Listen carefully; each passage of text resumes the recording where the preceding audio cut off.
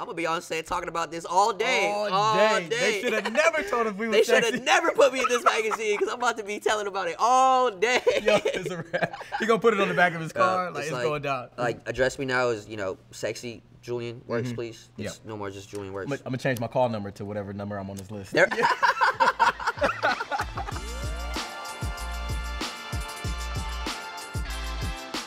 When we first started in season 1, we had a couple of sessions. We actually got to sit with the LAFD firefighters. Mike Bowman was our technical advisor at the time, and he took us through some training. So we got a chance to spend some time at a firehouse in North Hollywood and go on a couple calls and just talk to the guys who are actually really doing it. And they were so welcoming, so cool, and like open. They're willing to share like what they deal with, how they break the tension, how much the camaraderie matters. The camaraderie was big for me. I mean, the fact that they designate someone to cook for the whole squad, you know, and when they go on these calls and it's just having each other's back, having each other's trust at the end of the day. Like that's for sure something that's huge within the team. I mean, we just got a small glimpse of what they go through on a day-to-day basis. Like the real ones that go out there, you know, I salute them. I mean, think about it. You have to, you know, give at least these 48-hour shifts. That's time away from your family. That's time away from your home, you know, to be there. And even though you're with your fire family, it's still, you know, a huge sacrifice. And then literally maybe having to sacrifice your life, you know, in the efforts to save somebody else is always a big deal.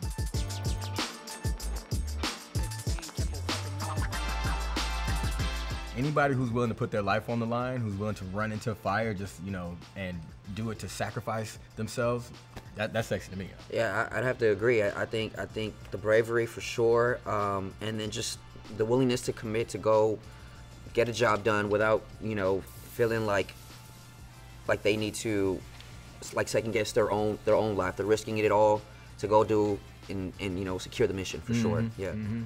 And I also feel like, I mean, just physically what it takes to actually do the job of a firefighter, you have to be in pretty good shape. So even if you're not like necessarily aesthetically in the greatest shape, like physically you have to be able to do the job. And we found out as we were training for it, it really is demanding.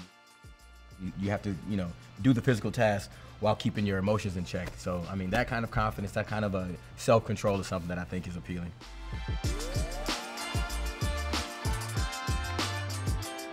Training party right here, man. We be getting it in. We be getting it in. Yeah, we do a combination of, like, you know, from like, you know, boxing, you know, kickboxing to hit training. We do some weights, but it's always fun when you're working out with someone just as motivated as you are, because it's like, when I'm struggling, you know, I got my boy Brian like, come on, one more, you got this, and then vice versa, you know. There's nothing like the Julian to like pull you out that slump. Come here.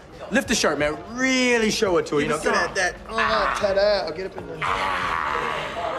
Y'all gonna be happy this season. That's all I'm gonna say.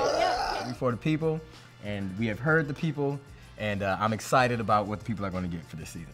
Well, I mean, the explosions get bigger. It's a lot of heat in every way that you can imagine. There we go. Explosions. It's gonna be some passion. Yeah. Gonna be some romance. Oh yeah. Gonna be some drama. Oh yeah. There it is.